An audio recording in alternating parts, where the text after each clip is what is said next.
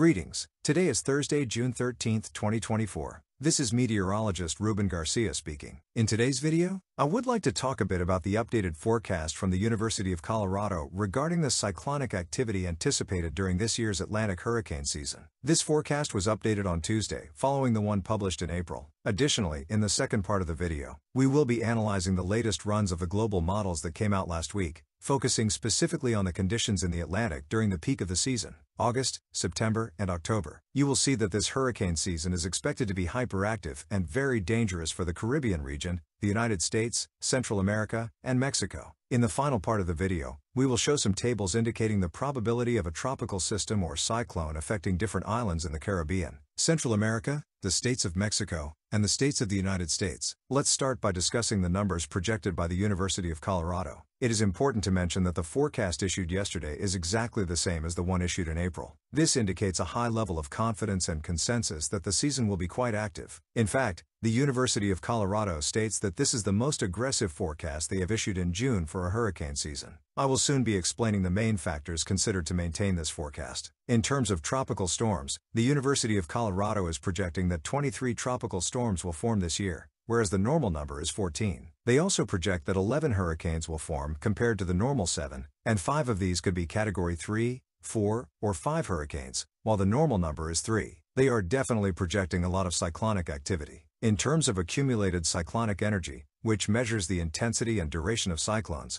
they are projecting that this year there will be up to 70% more accumulated cyclonic energy. This means not only strong and intense hurricanes, but also that their duration could be above normal. These numbers are quite concerning, but they align with what we have been saying for several months. It is important that if you live in an area susceptible to the impact of cyclones, you are prepared for this hurricane season. Let's move on to discussing the various parameters that the University of Colorado has been analyzing. The most important point is that they continue projecting that the La Niña phenomenon will develop by the peak of the season in Pacific waters. In fact, tomorrow, NOAA will be publishing its update on ENSO conditions, where we expect them to declare that the El Niño phenomenon has ended and we are in neutral ENSO conditions. This is important because the absence of El Niño decreases wind shear, particularly in the western North Atlantic region, creating more favorable conditions for the formation of tropical cyclones. Another very important factor is that sea surface temperatures along the Gulf of Mexico, the Caribbean Sea, and the tropical Atlantic continue to be at record levels for this time of year. According to the model projections we will be looking at later,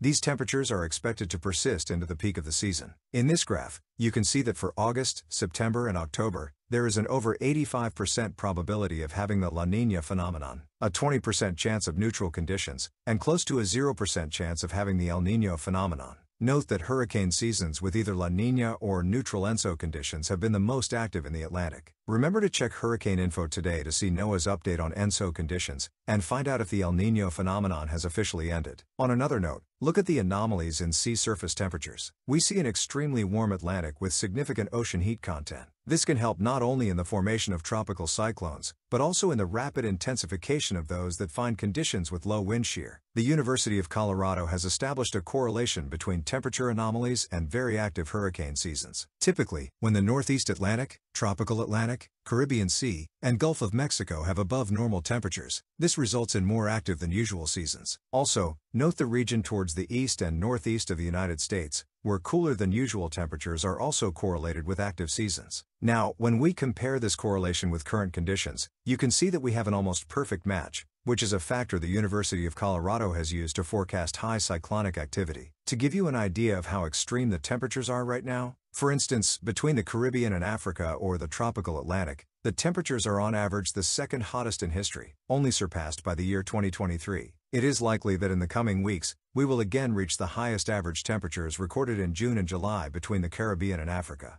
It is important to remember that last year was a year with the El Niño phenomenon, but the warm sea surface temperatures contributed to a more active than usual season. Imagine this year, which is expected to have either neutral conditions or La Niña. This should definitely result in a more active season than the one we saw last year. Also, look at the Caribbean Sea region, where we are still at record high levels, meaning that average temperatures have never been as high as they are now. The same is true for the Gulf of Mexico, where we are at record levels, far exceeding any previously recorded temperatures for the month of June. These high temperatures, which dominate the main cyclonic development zone in the Gulf of Mexico, will serve as fuel for tropical cyclones. Another analysis conducted by the University of Colorado was to compare years with temperature anomalies similar to those we have in 2024. When looking for years when the tropical Atlantic was very warm and we had the La Niña phenomenon in the Pacific, the analogous years are 1878, 1926, 1998, 2005, 2010, and 2020. Specifically, 2005, 2010 and 2020 are the most active seasons on record in terms of the number of tropical storms, hurricanes, and major hurricanes that formed during those hurricane seasons. On average, 19 storms, 11 hurricanes, and 5 major hurricanes formed during these years. When we compare this with the University of Colorado's forecast, it closely matches the average of these years. The same is true for accumulated cyclonic energy, which averaged 197 units during these years, and this year, 210 units of accumulated cyclonic energy are forecast. Now let's look at the latest directions from the best global models. Let's start with a set of North American models, which project that ocean surface temperatures will remain above normal across the Caribbean Sea, the Gulf of Mexico, and the tropical Atlantic during the months of August, September, and October.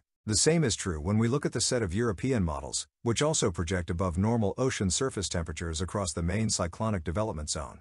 The same goes for the CANCEPS model, which also shows above normal temperatures, especially in the Caribbean region. This is particularly concerning because it seems that the Caribbean Sea will be extremely favorable for cyclone formation this year. Therefore, it is important for residents of the Lesser Antilles, Greater Antilles, and Central America to prepare for the potential impact of a powerful hurricane.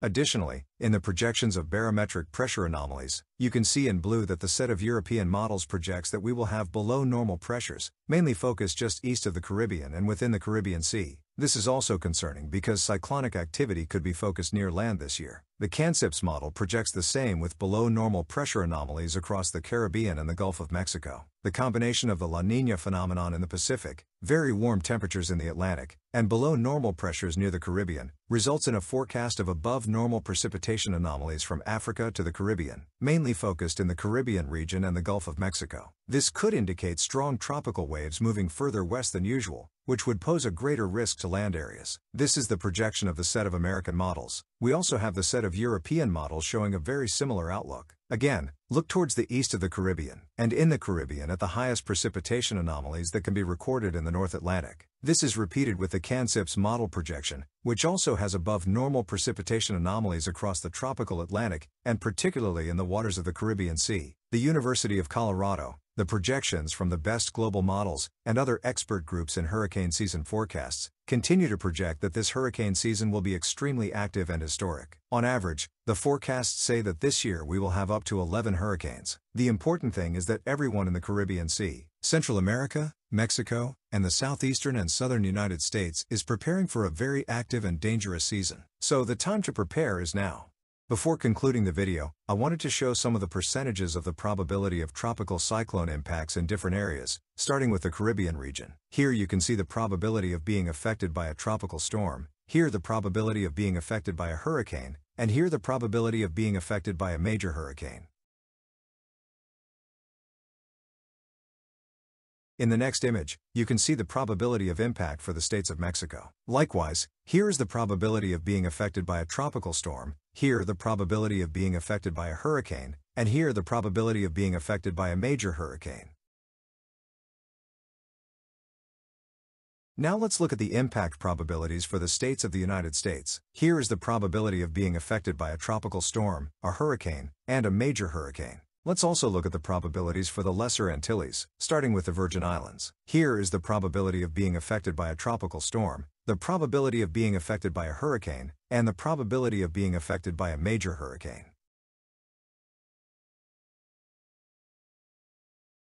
For the other islands, you can see the probabilities here. So, it is important that everyone in the Atlantic is prepared for this hurricane season. Once again, here at Hurricane Info, I will be attentive to keep you informed, so it is important to check if you are subscribed to my YouTube channel so you don't miss any videos. Go to the bottom of the video to the red button that says subscribe, click it, and then click the bell to receive notifications when we record new videos. Additionally, for the third consecutive year, we continue with a sponsorship plan where you can become a member of the YouTube channel and receive some additional benefits with a small monthly contribution. Thank you again for trusting Hurricane Info to keep you informed. Well, now I say goodbye. Until the next video.